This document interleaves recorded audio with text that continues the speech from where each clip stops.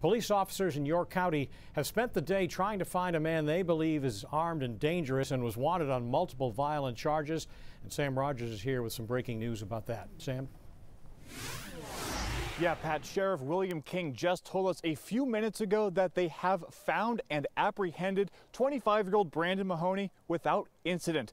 Police were here all afternoon searching the home where Mahoney was last seen yesterday evening, and they did find him through a methodical search process. But again, just a few minutes ago, Sheriff King did confirm that they did find Mahoney, who has been wanted for several domestic violence type charges.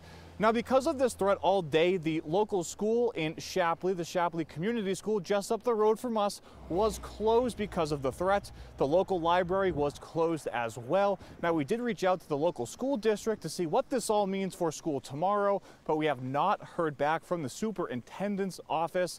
But Pat, really just breaking news this moment, Sheriff King confirming that 25-year-old Brandon Mahoney has been found. He will send out a news release to make this official and add more details this afternoon, this evening. And Pat, will have that latest information on air and online.